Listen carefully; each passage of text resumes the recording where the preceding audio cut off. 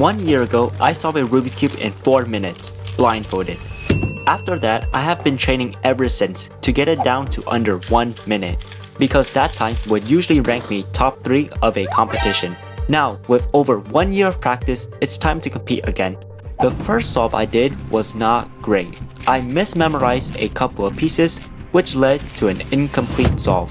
But luckily, we have 2 more attempts left to get this sub 1. And this time, I went super careful, reviewing my memorization quite a bit before putting my blindfold down to do the turns, which was good, but I only got a time of nearly 2 minutes. So for our very last solve, for this memorization, I rushed through it and got it done in 30 seconds. Everything was going all well until I had a pause, because I realized I did 7 unnecessary turns I was not supposed to do. So I had to undo those moves, which ended up being a very big deal because the solve ended up being 1 minute and 2 seconds. Subscribe so we can beat it.